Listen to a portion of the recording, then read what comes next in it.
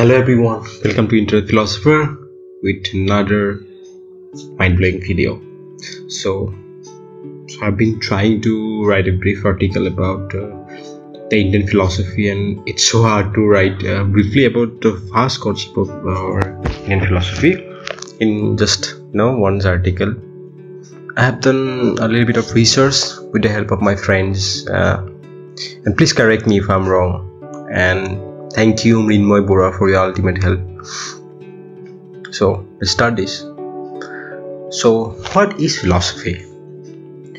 The general concept of philosophy is love for wisdom or love for knowledge. So in Indian terminology, philosophy is known as Darshana. Darshana means to realize or to see. Darshana aims at some vision of truth or reality. Indian philosophy is life-oriented. Every concept is life-related. How to shape our living in a proper way is clearly explained in our philosophy. Thus, it has a practical aspect. In Indian context, value is not regarded only to the subject matter of philosophy, but philosophy itself is regarded as value. On the other hand, in Western, there are many theories about the origin of philosophy, which start from intellectual curiosity and is understood as a sense of wonder or a worldview or a theory of reality. But in India, philosophy is understood as a direct experience of reality, which is open to all, and it has not arisen from wonder or due to intellectual curiosity.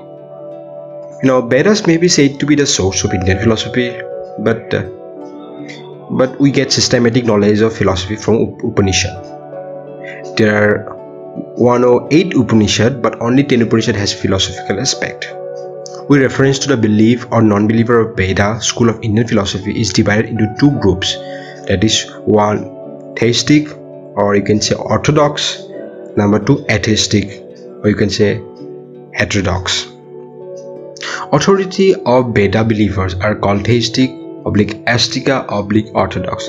On the other hand, who don't believe in the authority of Vedas called atheistic, nastika, heterodox.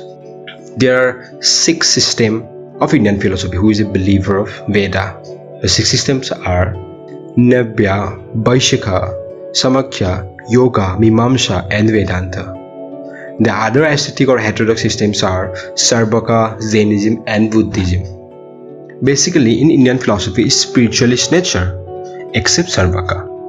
Most of people criticize Indian philosophy as pessimistic, but the ultimate goal of Indian philosophy is to free from suffering. So because of that, you have to first see life the way it is, so that you can realize it and can free from its suffering. It starts from pessimism and in optimism. So what is the ultimate aim of Indian philosophy? The ultimate aim of Indian philosophy is liberation or salvation or moksha.